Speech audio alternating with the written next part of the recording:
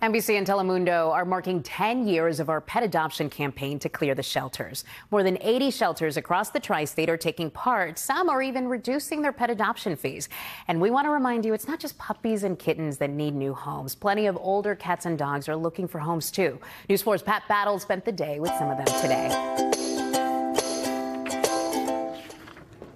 Tabitha is an energetic mixed breed who's already spent 5.5 years of her life at the Mount Pleasant Animal Shelter here in East Hanover.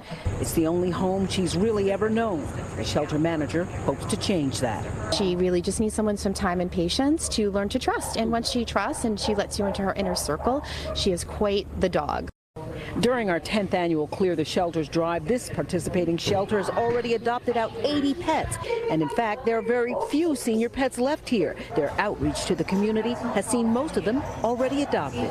People come into the shelter and they say, give me your oldest. Some will say, give me the one that's been here the longest. Those are the animals that they want to see. We're really lucky in that way.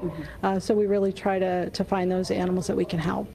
He may not look like it, but Snowflake here is approaching senior age for a cat, and like everybody else who's getting older, he wants someone to take care of him. So help us clear the shelters and adopt the senior pet. When senior pets come into a shelter, it's especially stressful on them. So to be able to take them out of that and into a loving home where they're cared for and they reciprocate that, I think it's just the best feeling in the world. They've been in a home for their whole lives, and suddenly, due to unforeseen circumstances, they end up in the shelter.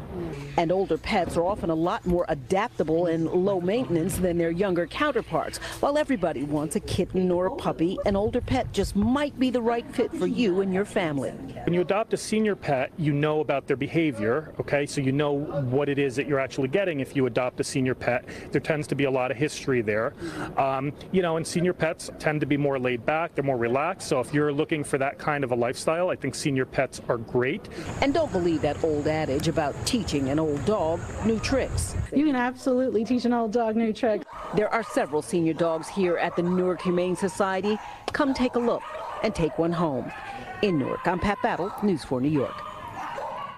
For more adoption information and details on how to donate to local shelters, scan the QR code there on your screen or head to cleartheshelters.com.